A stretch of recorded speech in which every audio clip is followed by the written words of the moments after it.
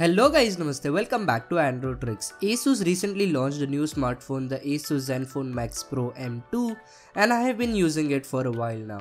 I'll talk more about the device in the next video, but in this video I'm going to quickly show you how you can install the Gcam on your device. For those who don't know, Gcam basically brings a lot of pixel magic to your device, which enhances HDR and portrait mode. Watch the video till the end to see the difference, and with that being said, let's get started. Now, getting the Gcam on your device is not as simple as just installing the Pixel 3 camera application. You will first have to enable Camera to API on your device, which isn't enabled by default. First off, you will need to download ADB and fastboot drivers from the link given below. Double click on the file which you have downloaded and press Y to install the drivers on your device.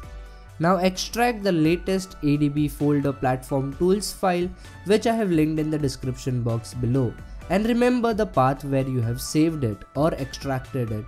Once you have extracted the files, you have to go to your smartphone. In the smartphone, go to Settings, About Phone, and tap the build number 7 times.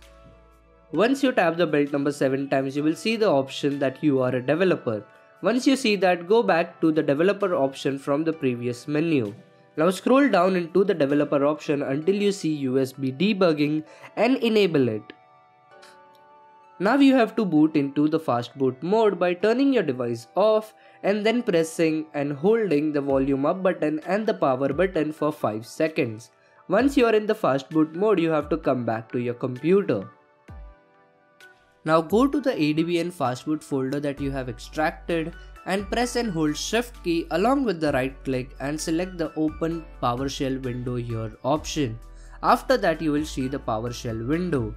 Once you are in the PowerShell window, type the following commands which I have mentioned in the description box below. The first command is fastboot devices. This will show you that your device is connected or not.